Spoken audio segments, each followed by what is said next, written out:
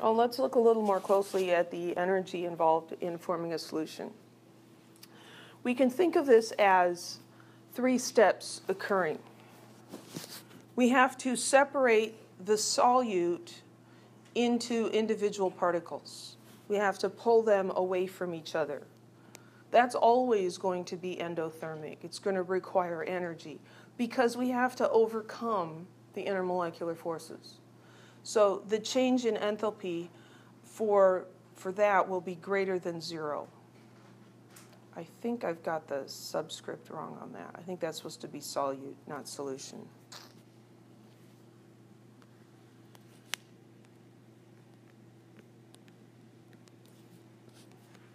Solute. We also have to separate the solvent particles to make room for the solute. Again, we have to break those intermolecular forces. That requires energy. So delta H for that is going to be greater than 0. Yeah, I was trying to be too fancy. It's a long story, but there we go. So that's going to be greater than 0. We have to put energy in to break that.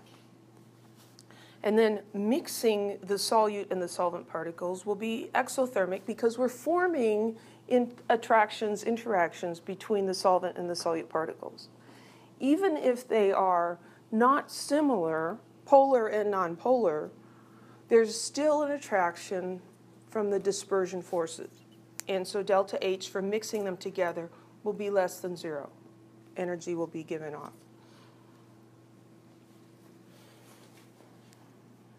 So what we see is the enthalpy of the solution is going to be the sum of those 3 changes. And the overall sign of that will depend on the magnitude of the individual terms. If it takes a lot of energy to break up the solvent particles, a little bit of energy to break up the solute particles, and you only gain a little bit of energy when they interact, then overall it's still going to be positive, endothermic, and it's probably not going to happen.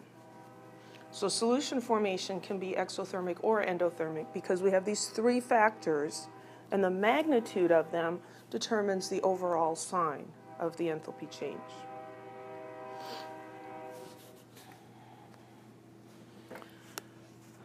Okay, so let's look at this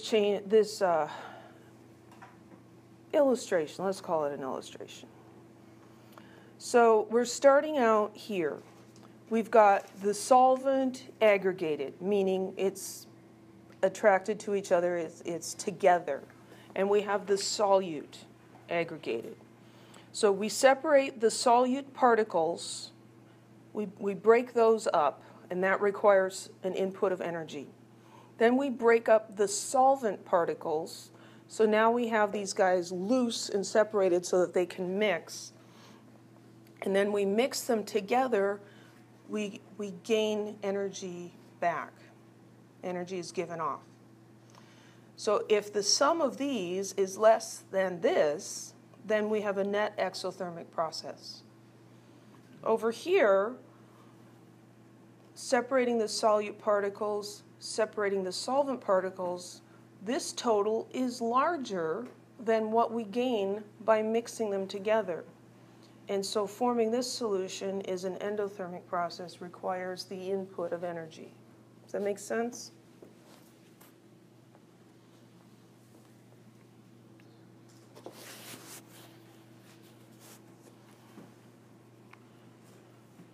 Aqueous solutions of ionic compounds are the thing we look at the most. We can combine the enthalpy change for the solvent and the enthalpy change for mixing into what's known as the heat of hydration. So that is the loose solute particles and combining with the aggregated solvent. That's the enthalpy change that occurs when 1 mole of gaseous solute ions, so they're already separated, is dissolved in water. This is always going to be largely negative. It's going to be exothermic. And the change in enthalpy for the solute, separating those ions, is the same magnitude as the lattice energy for that ionic solid. But the sign is different because we're pulling apart instead of putting together. So we can say that the heat of solution is equal to the enthalpy change of the solute plus the enthalpy change for the solvent plus the enthalpy change for the mixture. That's what we were looking at before. This is now called the heat of hydration. So the heat of the solution is the heat of solute plus the heat of hydration. This will always be negative and this will always be positive. And so again, we're looking at relative strengths here.